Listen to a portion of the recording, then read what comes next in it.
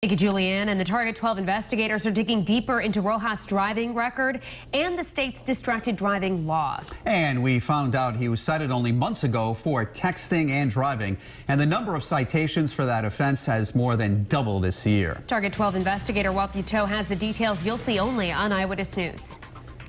The law applied in distracted driving cases mentions only text messaging, but the traffic tribunal recently ruled using your phone in other ways can also be a violation. State police allege Onasi Oleo Rojas was using his cell phone to record video of the drive that led to the Route 6 crash. This traffic tribunal ruling, which is being appealed to Superior Court, involved a driver using the GPS on his phone. The tribunal upheld that he violated the state's text messaging while driving law, stating a driver need not be typing in order to be in violation of the law.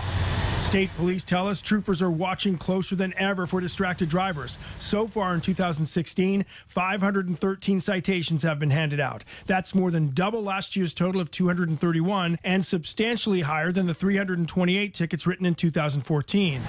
Rojas's driving record shows he was ticketed in May for texting while driving. That was one of a string of violations, starting with speeding in February of last year, a lane violation that year, another speeding ticket in March, a third speeding violation in May. His license was suspended in November. We also found out state police will be putting an unmarked distracted driving unit on the road with at least one trooper dedicated to citing distracted drivers.